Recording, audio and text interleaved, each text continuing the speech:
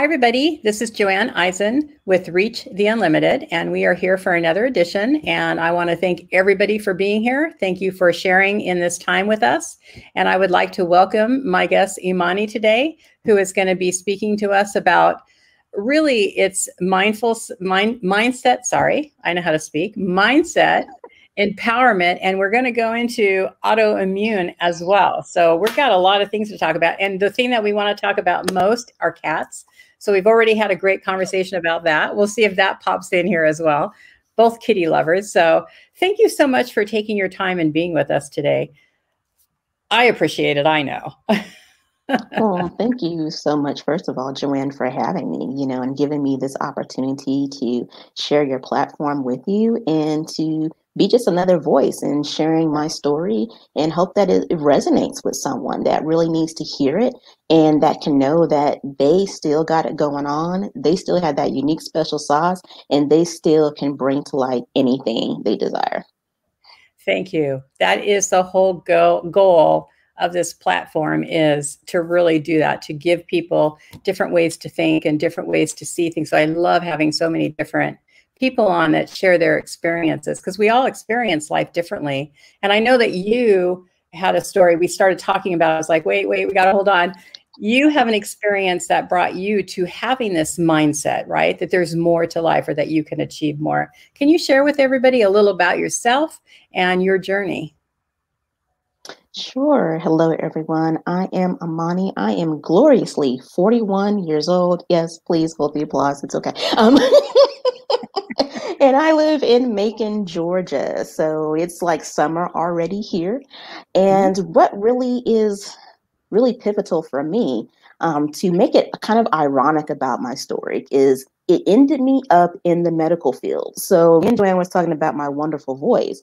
And that's the reason why I went into the medical field, because I have the soothing voice. I know how to calm patients down, but never did I imagine that me being a patient myself first was going to be part of the trajectory of me getting into the medical field. So it was about in 2002, I was 22 years old, living the best life I thought in college, doing my own thing, free, acting a straight fool. I have no problem admitting that I was just gone in my 20s. And I was just taking a drive on a sunny April day, 2:40 in the afternoon. I'm at a stoplight at a major intersection. And at that time, I was living in Colorado. And I was just riding with a friend, and you never know what you're going to look at when you check your rearview mirror.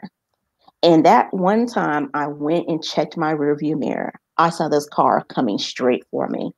I had nowhere to go. I had 2 lanes of traffic on my right, and I had a whole concrete barrier on my left. I was stuck. And before I could even tell my passenger we're about to be in an accident, the car slammed straight into my back end. And from the traffic detail, they said they had to have hit me at a minimum of 50 miles an hour by the tread marks of them trying to skid. And that caused my car to crash into the car in front of me, and that car crashed into the car in front of it. But my car took the damage and it just folded like an accordion on itself. Wow. And I was just sitting there, not, oh my gosh, I'm in an accident, as blood is dripping out my nose and I'm trying to hold it in my hand. Don't know why I was doing that. But the first thing, Joanne, I'm saying is my mother is going to kill me. Oh my God, is she here already? Forget the pain. Where is she? It's going down. This is it. And all I could sit there is just so numb of like, this couldn't have happened. And the passenger in the car that hit me, he went through, didn't feel the pain. He, Joanne, was the one that first came to my window. He's like, dude, are you okay? I found out later he was in the car behind me. Wow. And so they had to roll my window down and take me through my window because my door could not open. And they took me to the hospital. And this was what was so pivotal. This is what I like to say was a wrecking moment in my life. They told me after they did all the scans, all the blood work, finally took me off the cart and took the thing off. They were like, well, Miss Harris, we really wish you would have broke something. And I'm just like, are you serious right now? You know, why would you wish that on someone? And there's like, Joanne, they were like, Miss Harris, we want to explain. They said with the break, we can take an x-ray, we can see it. We can take you into surgery, we can fix it. Then in your healing process, we can take another x-ray and see the healing process. They said, but all of your injuries are soft tissue injury. And they said, to this day, we still don't understand how the body responds to soft tissue injury. So they just told me, start seeing over time, diagnosis after diagnosis popping up. And I was like, oh, well, that doesn't sound promising either, you know, because I had almost broke my nose. I had severe whiplash. I went straight into the steering wheel and bounced back, sprained my whole chest wall cavity, tore a cartilage in both my knees, but didn't break anything. But that's what started my journey of autoimmunity, because autoimmune starts from a trauma of some sort to your body. And it's so much that your body doesn't want to deal with it anymore. So it attacks itself. That's what my journey started with, to where I now live with 8 autoimmune conditions on a daily basis. And it impacts everything I do, how I function, how I can even take something as simple as a shower is a laborious act for me. Cleaning one room takes days, you know, for me, you know, and it's just such a process of how your mindset gets wrecked. And the reason why I say that is usually it takes 10 to 12 years to even get your first diagnosis. So you're going through the pitfalls of going to doctor to doctor to doctor, saying, I don't know what's wrong with you. We can't find anything. It's all in your head. Nothing's wrong with you. Get over it. You look fine. We don't see anything physically happening to you, until you finally sometimes just get so fed up, you almost give up. And for many, we give up. Or think you're crazy. Exactly. Yeah. But then my thing is, well, if it's mental, don't we fix that too? But they act like, no, we can't fix that. Okay. But even afterward, Joanne, is even harder, because they give you the diagnosis. Now you have to live with this part. There's no cure for you. There's nothing we can do for you. You just have to live with it. Okay. But you have to completely change how you lived your life before the diagnosis to after the diagnosis. But there's no journey and assistance along the way to show you this is how you can manage it. This is how you can live within those limitations they present. This is what you need to be mindful of. There was no guidelines or roadmap for me this whole time since 2002. I've been winging it. And I got to a place, Joanne, that I was like, you know what reason is there to live? They already told me there's no cure. I've already had multiple. I'm about to probably get some more, you know, have these other things happening as well. I can't even stand myself because my body can't stand me. So I'm just going to play the victim, stay the victim, and reject anything and everybody because they don't understand. So you stay even further isolated because there's such a stigma and a misconception of what autoimmunity truly is. And even in the medical field is the truth. Half of the community believes in it. They just don't know what to do with it. The other half don't believe in it at all. They think it's just a blanket label they throw on you when they can't find anything else. So you even have discord within the community that should be helping you. Yeah. But they're not. So I was really negative. Even though I was on the process of being positive, I was still negative. I was still so negative and frustrated with what I couldn't do and why people didn't want to be around me and didn't want to do things with me. And they treated me like I was glass or broken or could break at any moment. And so I was just on autopilot. I was basically surviving moment by moment by moment.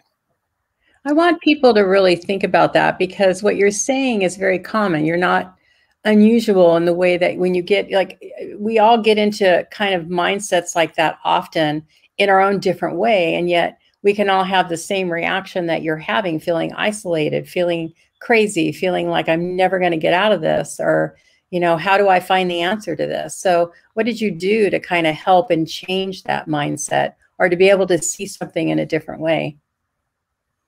A lot of it I have to attribute to my faith. Mm. Through all of it, I knew who God was, but I didn't have a relationship with him yet.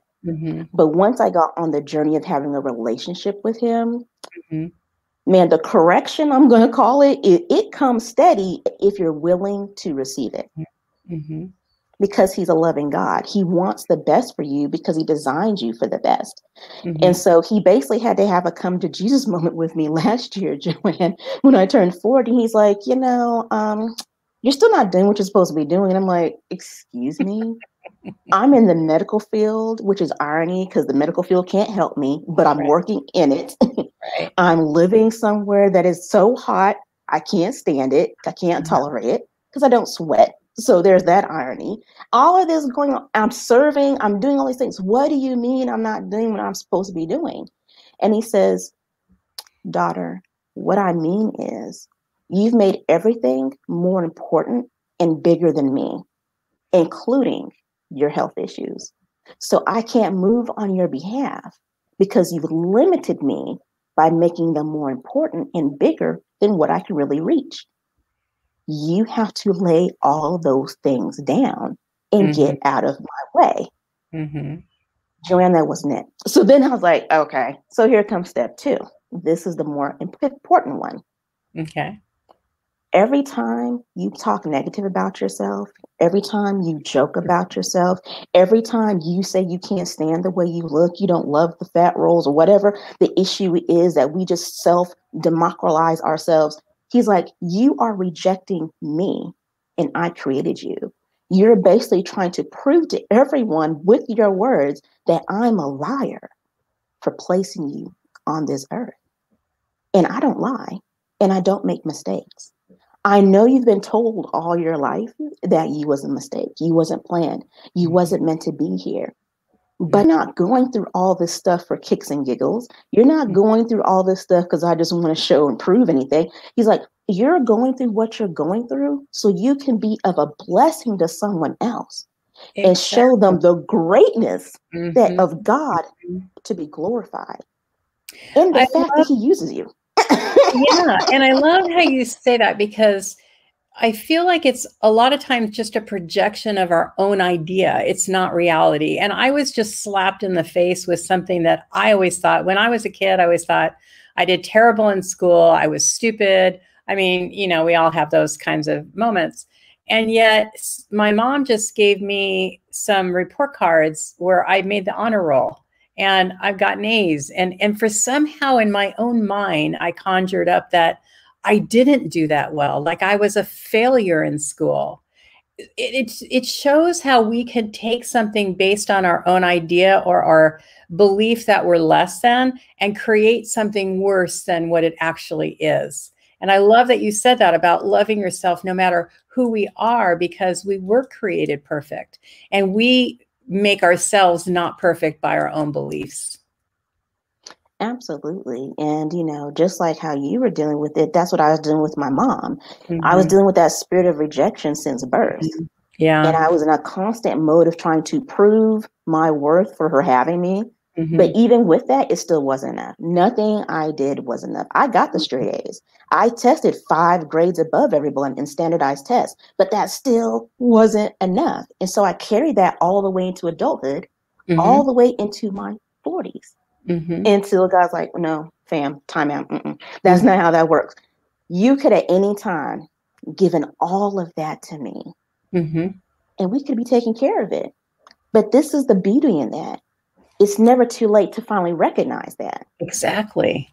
That's the beauty. And also, though, I feel like not only recognizing it in what may be the truth, but what is your truth, right? I mean, I was just talking to somebody earlier today about how we tend to create our own story that's not really the true story, and how we think we're certain ways or things happen to us because of certain things, where it's all just a story, when if you go back to look at it from a different perspective or from a different point of view, you see it really wasn't what you thought it was. We create this harm or disharmony within ourselves based on our own, like what you were saying, we're not really honoring the bodies that we were given, the circumstances that we're in, the whatever it is. I mean, our family history, our relationships, there's so many things that we can use to devalue ourselves, where if we were to just realize that we were created perfectly and trust that,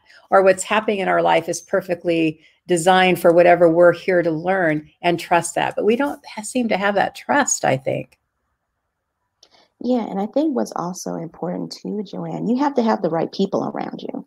Yes. I have a really great spiritual family that I'm a part of that they aren't going to just let me go flying by the wayside. Mm-hmm. They're going to hold me accountable with my growth in love. Yeah. They're focused on me really truly living in the abundance and greatness that God already has in store for me. But I have to be open and willing to receive it. And a lot of times that's our disconnect, is like we believe it, but we don't believe it. You know, just like the Father said with his son, he's like, yeah, God, you know, Jesus, help me if you're willing, but help me with my unbelief. I believe, but help me with my unbelief. That's the doubt, because we're so reactionary. Something happens, we're ready to go sideways, and we're already coming up with the defense and all this, instead of saying, wait, let me pause, stop, and reflect. Is this even about me? No, it's actually the environment that surrounds me, or something that I say that incites something in that person that they're not ready to do, then it causes them to get uncomfortable, and now they lash out at us. When we take ourselves out the perspective, it helps. I'm sorry. You can go ahead. I'm sorry. Oh, no problem. But a lot of it I've had to learn, Joanne, is to take myself out the equation. Because when you're dealing with rejection, you automatically start rejecting first, because you're like, well, it's about to happen. So let me get you before you get me. Ha! How about that? But now you're still even further isolated, because you're not giving anyone the chance to come in. Right. To love you to your greater. To show you there's better for you.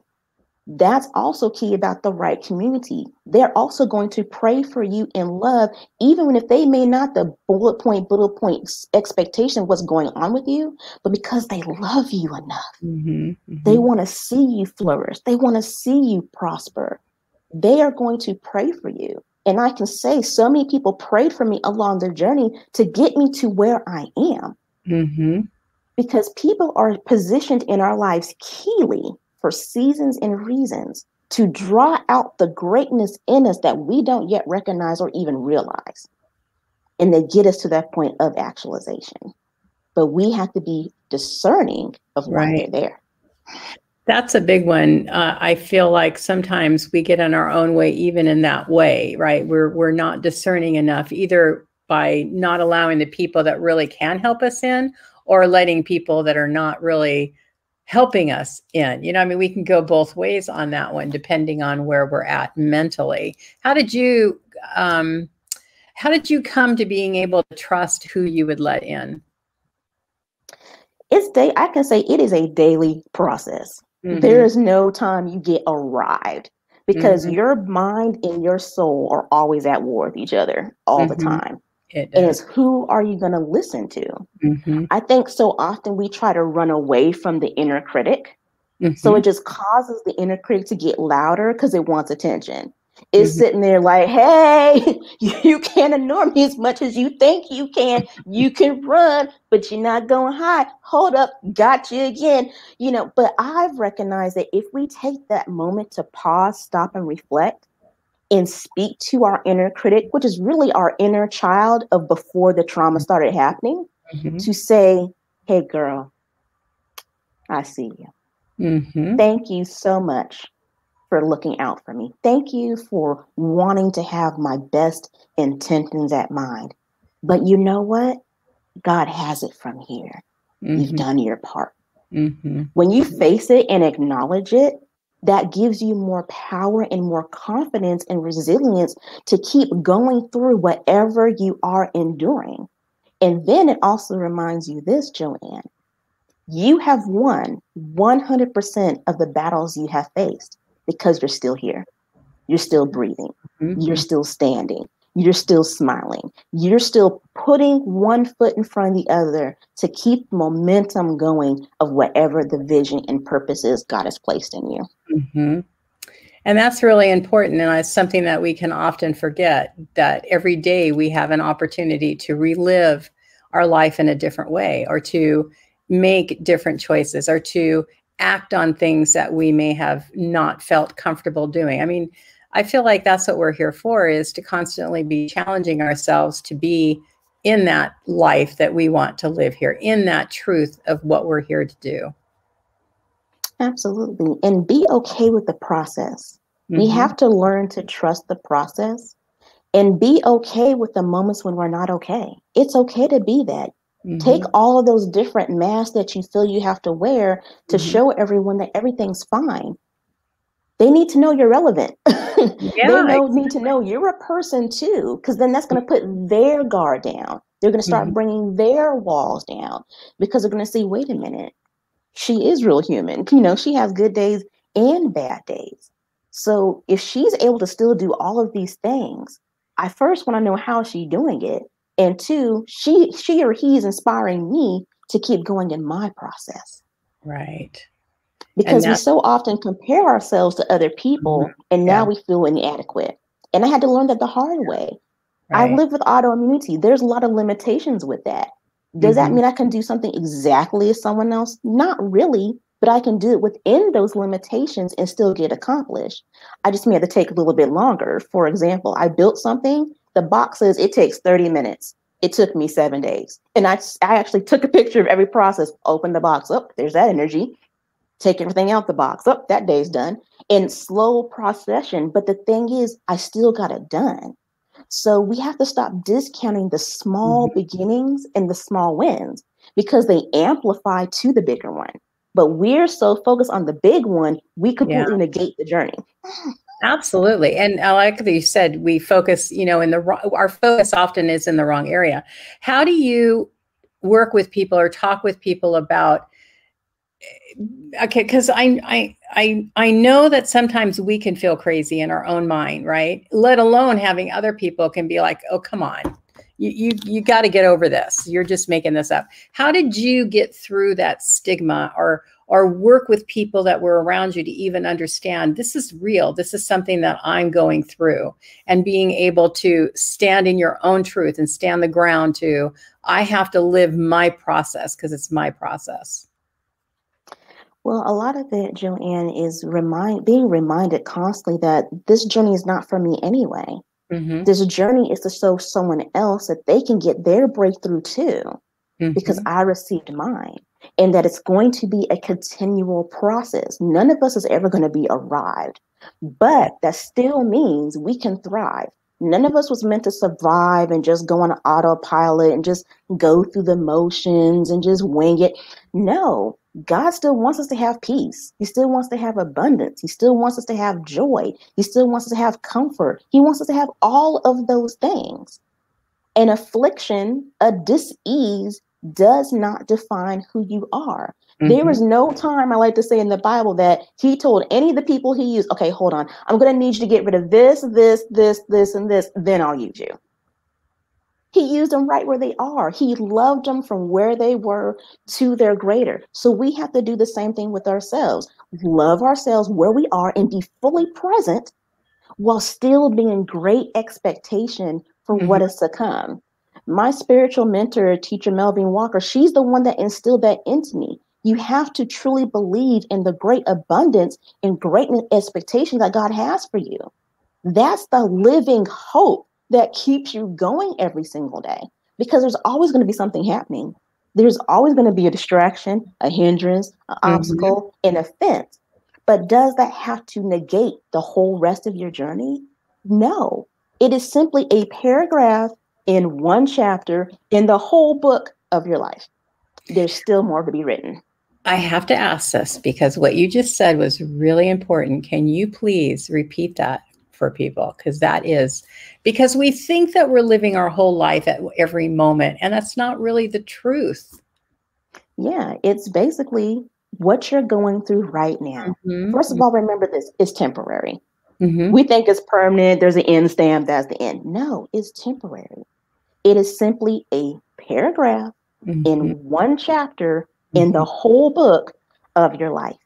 There is still so Yeah. much more to be written and manifested, but it's ultimately our choice on how the rest is going to get written. I want to just put this on loop. Just keep putting it on loop because that is so important. And Karen, I love how you had mentioned about beginnings, right? It's better to begin than not to begin, because if you don't begin, you're not going to get anywhere. You're not going to go anywhere. You're going to stay in that process that you're in. So I love that you're saying that it's just one part of a whole story. We can't claim that as our whole life. And I know a lot of times when you tend to get into situations where you're feeling like you're never going to get forward, you're never going to get ahead, you're never going to go anywhere. I mean, we can get into that mindset very easily. And if we can look at the overall bigger picture and see that this is just one of a bigger picture, I think it would help us. Absolutely. And also, too, we have to think about every time we enter a new level, those lessons are going to be repeated. So often people get frustrated, like, well, I can't get past this. Why does this keep happening to me? Well, are you focusing on what your reaction time is? Because we have to go through the lessons at every level to see, have we learned the lesson from the last level? But the key is, what is your response time? Maybe the first time it took you a decade to get over it. The lesson comes back around, it takes you 10 months. The next time the lesson comes around, it takes you 10 days. The next time the lesson comes, 10 minutes. Then the next one, see you. Okay. you don't even give it time to have to give a response. Feel like, I see it. Nope, not today. Not doing it. That's what God is focusing on. Is every time he's giving the enemy permission to sift us like wheat, to test our faith in him, he's saying, see, she got it again. Oh, she got it faster. Look at him. You thought you got him this time. God is doing a happy dance. Every time our reaction time gets smaller, like, okay, carry on. But we're looking at it as, oh, we're being punished. We did something wrong. It's karma. Yes, we make bad decisions. We have to honor that truth. But do we have to stay stuck in the fact that we've made a bad? No, let's now move on. How do we find the solution in the greatness of that lesson to help us be better the next time the lesson comes around? That's a really, really important statement. And I love, because even Marilyn was saying she's been living with an injury for 30 years, which I know she has been. And sometimes we can think, well, what did I do wrong? Or what am I not doing right? Or, there's so many ways we can go into a circle. How do you tell people about, like in your experience, right, and what you're going through, this wasn't something that you did even by lifestyle choices, right? This is something that happened to you, and now you're dealing with the ramifications of it, which it happens a lot. But either way, there are people that have these kinds of ailments or issues, right? What are tools or what are ways that you could help people to understand that this isn't something happening to you? This is something that you have to work with, but it's not happening to you. It's happening for you. Absolutely. The first thing is, be okay with the process. Be okay with where you are. A lot of times we're not even happy where we're at to even get to the potential of what's to come. I mean, I had to face it last year too. I was like, I can't stand where I live. I can't stand this. I can't stand that. But in the next breath, God bless me, give me increase, do this. And he's like, whoa, fam, you're not even happy with what I gave you. And you want me to give you some more? Pump your brakes, take your sanctified Holy Spirit filled self and go sit down somewhere. And I had to go take my Holy Spirit self and go sit down somewhere because I'm not even happy with all the blessings he's given me, but I want more. No. The second thing is, find a community that's going to be supportive. All of us was meant for a community. None of us was meant to just be on an island all to ourselves, doing life by ourselves. No. Jesus had 12 disciples. So what makes you think you don't need anybody? They can help guide you through your mess. There's times I'm Voxering, Marco Poloing people, like, I'm having a moment. Can I just cry here on Voxer? And they'll receive it and be like, okay, but they'll talk me through. Right. You need to find the people who are going to talk you through. They're not going to call you stupid or you have no right to feel that way or when are you going to ever get over it? No, what they need to say is, Joanne, I see you. Mm-hmm. I love you, and I affirm you. We're going to get through this together. Mm-hmm. How more powerful is that than, girl, Exactly. get over it. Ain't nothing wrong with you. You look fine. What are you complaining about? Ooh, that person's mind is going to just shut right down. Exactly. But when you come from a place of love, Joanne, that's the main thing. Absolutely. Come from a I place wanted, of I'm sorry. I just like this is what you said is so important because I feel like we're taught that we need to be independent. We need to do it our alone. We need to be strong. We need to be da da da da da da. And we're losing that sense of community. And I really wanted to breathe in this moment for that because we are not here to be alone. We're not here to fight battles by ourselves because like you said, we can get into our own stories and our own like pattern and do the same thing over and over again and think it's going to be different. But it's having what you just said, that affirmation, that support. I see you. I understand you, but we can do this together. And that gives you that like, a thing of rope that can hold 100 pounds versus that one little part of the rope, the one little strand that's going to split in a minute. That gives the strength to all of us to be able to move forward. So I didn't mean to interrupt you, but oh no, you're great. Don't move on from this because this is such an important statement. We can't move on from this. Absolutely. And then once you have the community, now, Joanne, you need the resources. You need the education because you have to learn yourself what you're dealing with. Mm-hmm. And I've learned you have to advocate for yourself when you're dealing with autoimmunity or any chronic illness or injury, because you are the only person that knows what your body's going through. Yes. You know something's not feeling right. And if you just got to keep yelling at the mountaintops until someone hears you, that's what you need to do because only you know something's not right. Mm-hmm. Someone's going to have no choice but to listen. Mm-hmm. So definitely educate yourself. Just don't Dr. Google it though, because that'll go you on a tailspin. I mean, you'll end up with 80 different conditions if you keep Googling, well, what does a chronic cough mean? Well, it can mean this, and then that causes more anxiousness. So you want to make sure it's the right education and the right resources. Those are the top three things I feel anyone could really benefit from is first of all, community, that support, having that education, that knowledge is power, and then the resources to help with that education. Karen, that's a very important statement you made as well, is sometimes we take for granted, right? We go more inward and forget that people really do care and will care because we feel like we're battling it by ourselves. I don't know if you experience that, but I know I have at times where I feel like I'm all alone. Nobody's going to understand what I'm going through.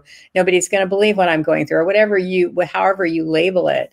And so it is, I think, a part of it, that overwhelm that you may be feeling, but that we do have people around us that often really will care if they know, if they understand, and they are listening to what it is that you're going through. Absolutely. I went through that for like about a year and a half where I was like victim mentality, like everything was right back. You guys don't understand. You don't know what I'm going through. Nobody likes me. I can't stand this. But I wasn't really being clear as to what my needs really were. Mm-hmm. I was always focusing on what I couldn't do, but not, well, okay, guys, we can do this, but it has to be inside. Or I can do this, but I can't stay outside long. I'm going to have to find a place to rest if I'm outside for 30 minutes. Or, hey, if you're able to, could you be willing to do this? Because by human nature, we have such an issue dealing with our own problems. And when you're general about your own concern, our automatic default is, oh my gosh, I don't have time for that problem. I don't even want to learn any more about that problem or the specifics. It's another burden. And so that's another stigma we put on ourselves if we're going to be burdening people by telling our truth. Also, though, I feel like it's more than just burdening people. I feel like we think that nobody's really going to care. So why are we even going to voice it? Or we feel embarrassed, so we don't want to voice whatever it is that we need. But that's also something I think that we learn is not to ask for help, not to tell people how we feel, not to express the pain that we may be feeling because it makes us look weak. Or, there's so many stigmas that go with voicing what it is that you're feeling as well.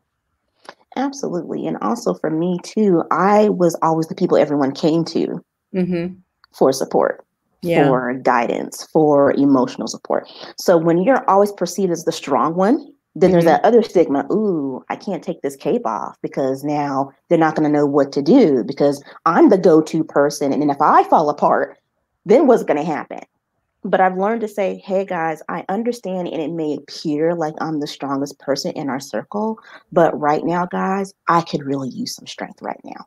Mm-hmm. That's more received than you guys don't understand me. You don't do anything. You don't call me. You never come around. And the thing is, I got that from my mom because she had multiple strokes and everything until she finally passed away, unfortunately. But she had such a worldview that the world didn't like you. The world didn't care about you. They would just step over you if you were bleeding on the sidewalk. That, from all of the trauma she's experienced, that was her worldview. And it displayed onto me. She used to always say, I would die and you wouldn't even know it. And then here I come like 10, 20 years later. I would die in my place and you guys wouldn't know because you don't come by. And it's like, wait a minute. Where is this coming from? Rolodex in my mind. Oh my gosh, I'll become my mother. But that, again, that doesn't have to end the story. Right. Even if that's been on repeat, we always have the choice to pick up the remote and change another channel in our mind. But we have to be willing. That's the point. We have to be willing and open. I wasn't open to other solutions. I was like, hey, medical field, give me all the medications. Okay, still don't got it. That's cool. I guess that's the way it is. But now I'm like, wait a minute. The real truth with autoimmunity is it's not medical. It's your stress. It's your sleep patterns. It's your nutrition. It's the environment. It's the toxic levels you're exposed to. It's even the chemicals in your food, your detergent, your skincare, even the type of jewelry you wear. All of that stuff can have such a big impact. But that's not talked about in the medical field. No, at all. Not. They don't even believe it in the medical field. They're not educated on it. So they don't. Yeah, they're not taught it. But that's what I've had to learn is I had to look at it from a holistic, whole area perspective of myself. It's not just the fact that my body doesn't like itself. There's other things that are also triggering that inflammation, which is the autoimmune. So what do I need to try to avoid so I don't have as much inflammation or a flare up, they call, with all my symptoms at once? Because, those are painful. They all decide to jump on each other like, tag team, get her. You know, she knows we don't like onions, you know. And with that, I can say that what's helpful is have a journal. If it's food, start the food journal and start journaling it. What is it that you eat? And then if you have a reaction, start removing one of them and then slowly bring it back in. Yes. That's what I had to learn. I couldn't just eliminate everything at once. My body had no idea what I was talking about. It was like, oh, okay, you want to try that? We'll still be here. But as I started just doing slow things like, okay, with onions, not onions. Oh, yep, it's the onions. Nope, can't do it. That's on the no list. And start building yourself a list of things you know. If you go out to the restaurant, okay, can't have onions, can't have this. Look out for that. It has to be non-GMO. That's what's going to help you feel empowered versus I can't go out to eat. You now have empowered yourself with the tools with your own case study of yourself of what you can and can't do. Because what we have to remember is that, yes, we're all human, but our chemical composition is different. That's why there really shouldn't be a one-size-fits-all approach to any type of solution for us. That's where all the side effects came from. Exactly. And, you know, I think people forget that we all are different. We're unique. Even though we're all the same, we all have the same uniform that we wear, per se. But internally, we're different. We're emotionally different. We're physically different. We're mentally different. And you can't put it all together. So you need to be able to understand how you think, how you react, how you work, and use because intuitively, did you know what some of the things already that you shouldn't be eating or things that you needed to stay energetically away from or people that you needed maybe really didn't have your best interest at heart? I feel like sometimes we already know that, but we don't trust it or believe it. Yeah, I think a lot of times we're looking for, confirmation in the wrong places. It's like we already getting the clues, like you said, and God's like, how many other ways do I need to show this to you? And then we're sitting here, well, if you just flip the light switch a couple more times, then I'll know it's you. And he's like, no, I'm not going to do that. Exactly. But I think a lot of times, Joanne, what it is we're in the forest for the trees. We're in the midst of the forest. So we can't see past all the spruce leaves and everything because we're in the middle of it. So Right. that's why it's good to have someone on the outside periphery, Right. like, hey, Joanne, try this. And you're Mhm. like, oh, I already know that. But why does it sound different? Sometimes someone else has to give you the same Right. perspective to Right. turn the switch on to be like, oh, yeah, confirmation. So many Yeah. people are saying it today. Yeah. Ding. Yep. It's very true. And I mean, everybody who knows me knows I'm a really big proponent of mind, body, and spirit. If you don't take care of all of them and have them all in balance, then your whole system, your whole life will be out of balance. And I think that we underestimate when it comes to the physical, whether it be what we're eating, what we're thinking, whatever we're taking into our mind. I mean, there's so many different things that, and the one thing that in all of my work, the one thing that is a trigger to people is food. They just will not understand that food really does directly affect your life mentally, emotionally, physically. It really is a powerful thing. And we think we can get away with things, but there's some things you can get away with. But like for you, onions is a big thing. People don't realize onions can be really bad on your body because of the way your body works. Also, I was just talking to somebody the other day about eggs, and they're like, no, it can't be eggs. But you don't know what's the trigger to your body when it comes to food that, you could be having really bad joint pains or even like, not being able to sleep or stress. And it could be something you're eating, simple as something you're eating. Yeah, I learned that with pizza. Pizza constipates me. But I didn't know that's what it was. I'm like, oh, this pizza is good. Then 3 days later, once it starts to digest, I'm like, why Yeah. can't I go? Mm-hmm. So then I started focusing on just that meal. Like, okay, every time I have pizza, like, now let's. And I was Uh-huh. like, yeah, I can't have pizza unless it's like a cauliflower crust. Maybe that'll work. But I'm like, yeah, no more pizza. For me, for me, the biggest one was ginger ale. my teacher now Oh. has like, get rid of the ginger ale. I'm like, are you serious? Do you know what ginger ale does for me? I have an upset stomach all the time. I can't live without ginger ale. But then I looked at how much sugar was in ginger ale. The percentage was like, oh my Mm-hmm. gosh, I had no idea. But I slowly came off of it. See, we think we have to just cold turkey it. That's a Right. shock to your body. It's not going to like you. But if you gradually start decreasing how much you're drinking of it and then don't buy anymore, that was the key. But Mm-hmm. she had to say it in that way for me to get it. Because I'm thinking, oh, I got to throw away these 3 liters already got over in here. Are you serious right now? No. She's like, no, calm down. She's like, just gradually start reducing.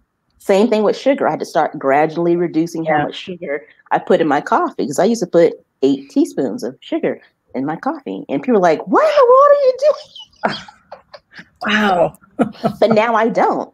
Yeah. Now I have 2 things of water always by me with lemon in it. And Mm-hmm. I don't miss it. But if I do drink a soda, it's like, woo, I can now taste the difference in how sweet it is.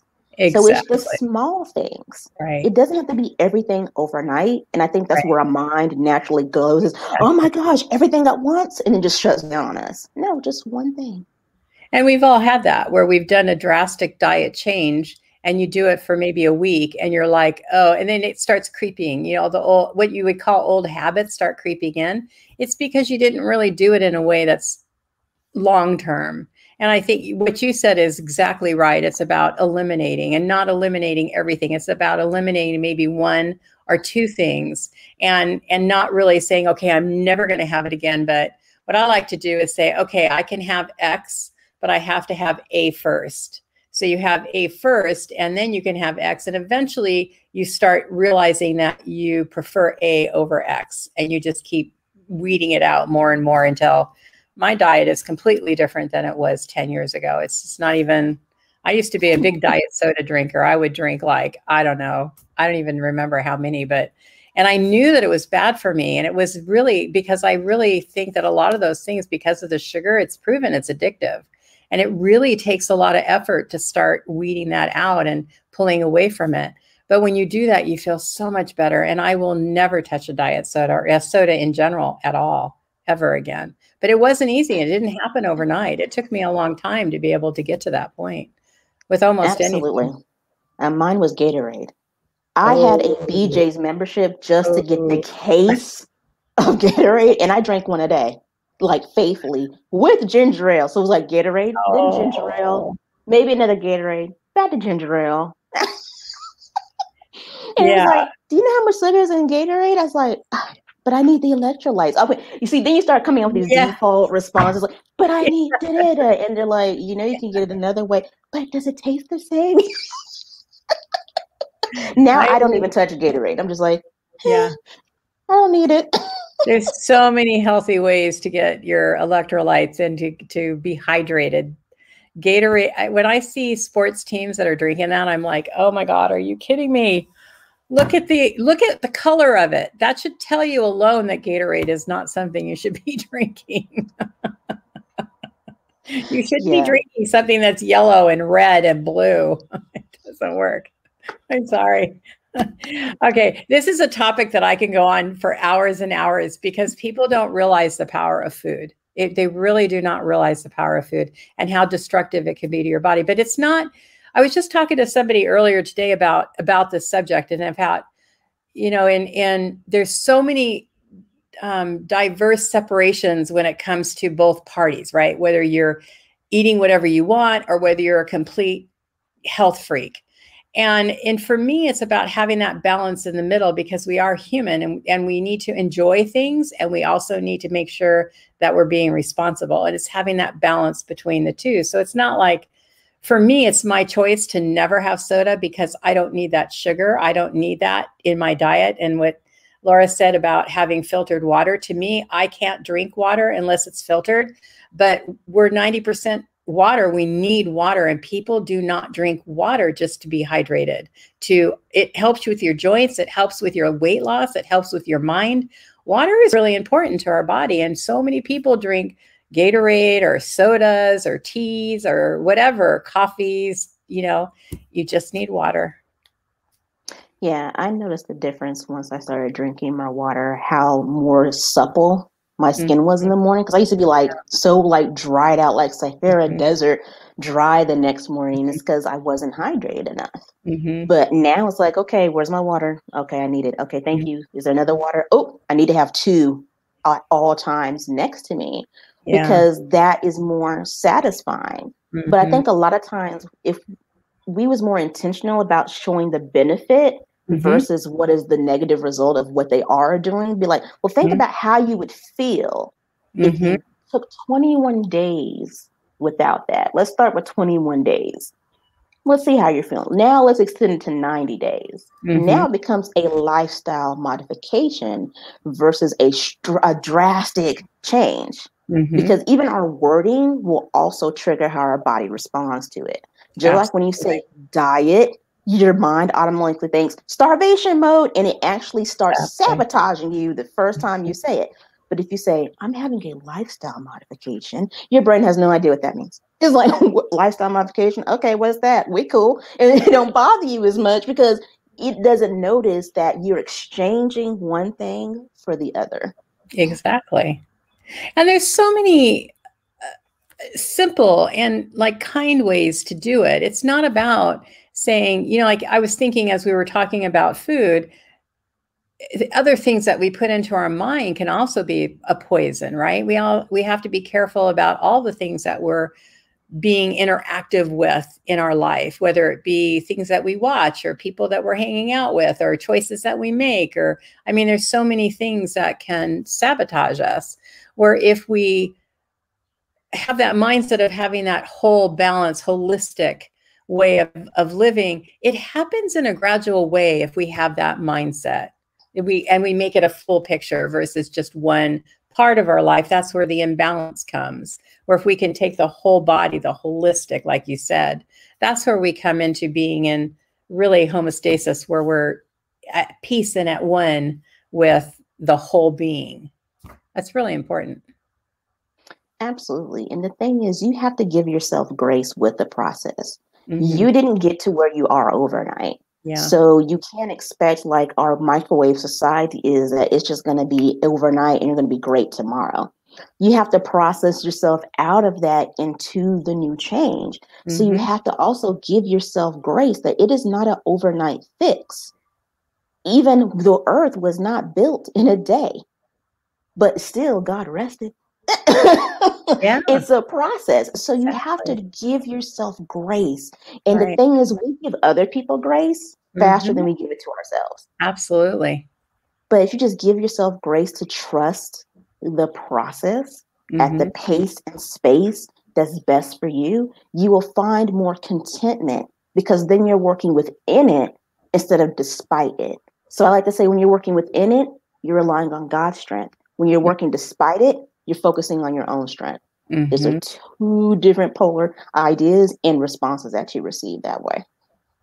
So, from your experience, what have been some of the results that you've had when you work on your own strength? I just want to highlight that because it's again another perfect Let's wording of say something. I make things like worse, like heck in a handbasket, like burn the bridges, everything's a wasteland. And then I want to sit there and be like, oh, how did that happen? And God's just sitting in the corner like, here she go again. I I'll see know, her when she gets right? We back. Yeah. And it feels like it's a yeah, struggle to do every right. single thing Hmm. because you're Hmm. working in your own strength. And also, Right. you're being prideful because you want control of the whole situation. So, you already have these backup plans just in case, Jesus, you don't do what you're about to do. Really? He has no backup plans. Put all the other blueprints away, burn them, and focus on the blueprint that's your life right now. Right, right. And it's so when easy I, for us to do that, take yeah. control or try to do it our way. Exactly, because we're just built that way. He Right, gave us free will, but we right. also have to know how to manage that free Ex- will. When I'm doing it in his strength, ooh, Joanne, I could be going through heck in a handbasket, but I still have peace. When I'm Right, doing it in my own strength, I don't have peace. right. I'm all, oh my gosh, well, is this gonna work? Well, let me try this and well, let's see how this happens. I'm already trying to negate or argue, expect us Mhm, perceived expectation that's not realistic to begin with. mhm, But when I just say, God, I completely surrender it all, mhm, I don't know how it's going to work. Nevertheless, I trust you. I don't see how it's going to happen right now. Nevertheless, I'm going to trust you. You have never failed me yet. So I know you're not going to fail me now. And then that gives you comfort because mhm, there are so many things that we do day to day that we don't even realize the provision and grace and favor that mhm, God is bestowing upon us every day mhm, mhm. because we take it for granted because it's like automatic. But if Right. we was to be automatically handed it to us so easily every single time, would we appreciate it the same as when we have to actually put some work and effort into it? I like to tell people we have to be active participants in our own rescue. Mhm, No one's going to drag you kicking and screaming. Okay. mhm. No one's, and Exactly. Jesus don't do it either. He's like, are you willing? Are you open now? Are Mhm. you ready? No matter how many times I fall on my face, he'll be like, okay, are you ready? Whereas us, we go get the scrolls from 1962 and we roll them all out, and then we remind you from 1962 current all your mistakes. And you're sitting there like, I can throw dirt on myself. I don't need your help. Thank you. You know? But we do that. It was something I was going to go back to because I don't want people to think, oh, darn, look how hard I've been working and I still do it wrong. And that's a part of our process is learning how to trust and have faith. And faith is not an easy thing from our human standpoint. It's something that because it's something we can't see. It's something that we can't hold on to. We have to just trust it. And that's something that we as human beings have trouble doing. So it's not like I like what you said. It's a step at a time. You take a step forward and you may go back, but you keep going forward with each experience. And I just want people to realize, all of us, because we all know it, because we all do it, is we're not going to do it perfect all the time, but it's what you do after. It's like getting back up and getting back on that horse again and realizing that faith is something that we're learning as we go along. Absolutely. And it's okay to fail forward because you won't know what really works for you until you Mhm. at least attempt it. So I like Right, to say take messy, inspired action, see right. how it works, then make adjustments later. But we're so afraid of that failure or how we're going to be Mhm. perceived or what's people going to say or how we're going to be viewed that ends up becoming procrastination, which is Mhm. technically perfection because we're waiting for that right time, that right season, and then we never launch because we're Right. still waiting. But work with what you have. Mhm. Start from there. Just work with what you have. Then build up from there. Right. How do you feel now, and where are you at with your the autoimmune issues that you've been having, and the pain, and the, how you're dealing with it? Where are you at with that now? I'm learning to manage them and deal Mhm, with the limitations. Like I said, I live in a very hot state. And mhm, with one of the autoimmune, I don't sweat, so I don't have a mhm, barometer. I'm mhm, always hot. So there's not really a baseline for me. And with me, I get so hot that I overheat first and mm, then I finally sweat. But by the time I sweat, it's too late. mm, So I just know I can only be outside during certain times of the day. I can only exert so much energy at mhm, certain times of the day. mhm. While I'm also looking at other things, like I now use more organic, natural detergent, Mhm. cleaning products, skincare. And I'm noticing that that's helping to reduce the inflammation because there's Yeah. not so many different chemicals that my body doesn't even know what it is because it doesn't even like itself. So I'm Right. being more patient with myself Right. and giving myself that grace and being open to other possibilities.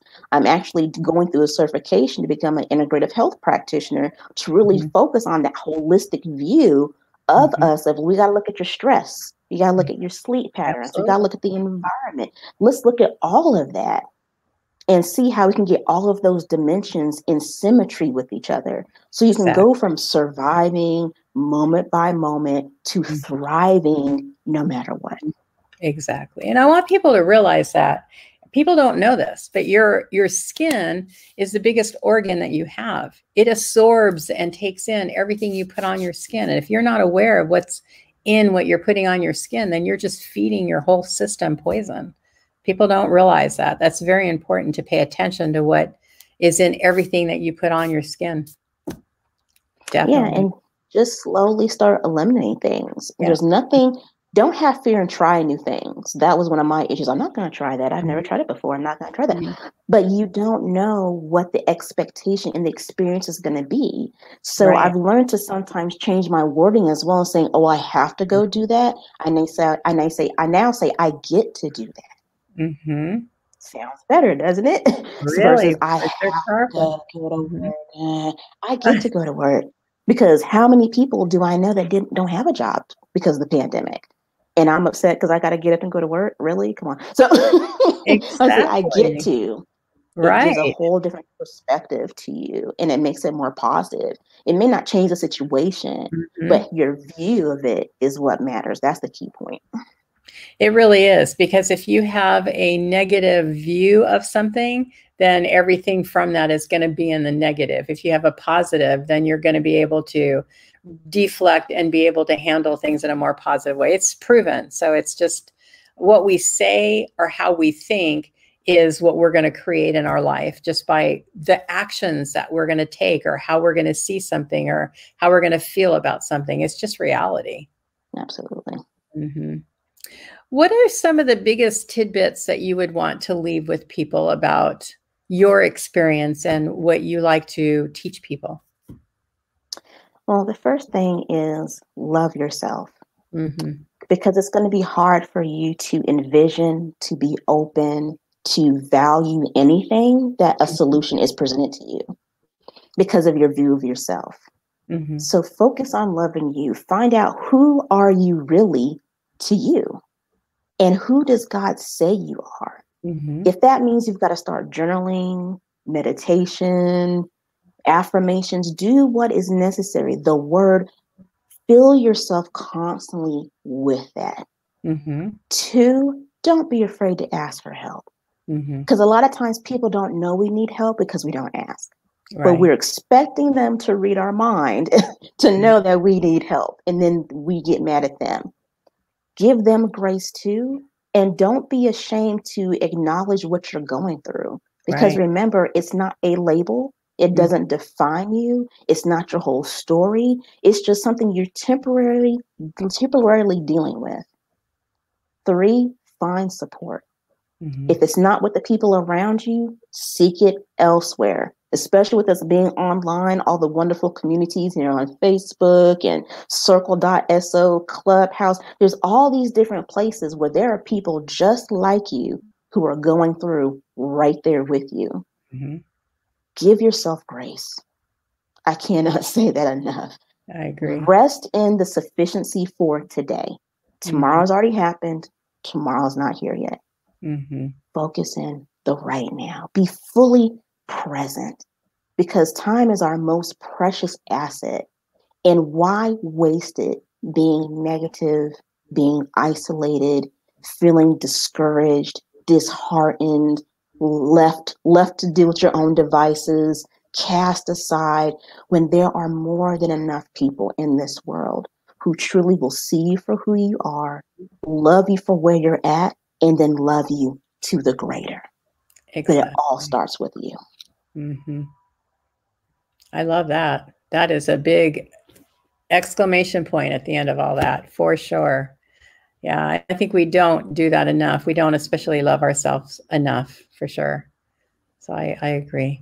Well, I want to thank you so much for being with us and for sharing your wisdom and your experience, which is very vast.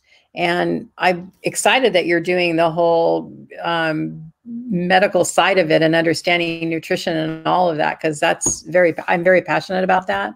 And I feel like that really helps more people if we can just get more and more people to wake up to, the holistic way of looking at life, then the better off I think our world will be. Absolutely. And all it takes is one person at a time because you are already influencer if you're impacting one person. It's Mm-hmm. not 1,000, it's not 10,000, it's not 1,000,000. It's one person. And when you start with that one, the ripple effect that's caused from that is going to be way beyond your imagination. But you got Right. to start with that one. I love it.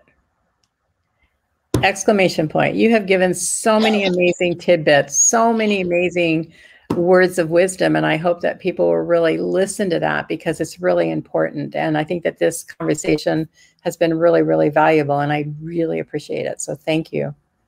Well, thank you so much again, Joanne, for giving me this opportunity to share your platform, share your audience with me so that we can continue to be of inspiration and encouragement and empowerment to other people to really show them the true love and abundance that there truly is out there for all of us. It's not for the elect few, it's for all of us.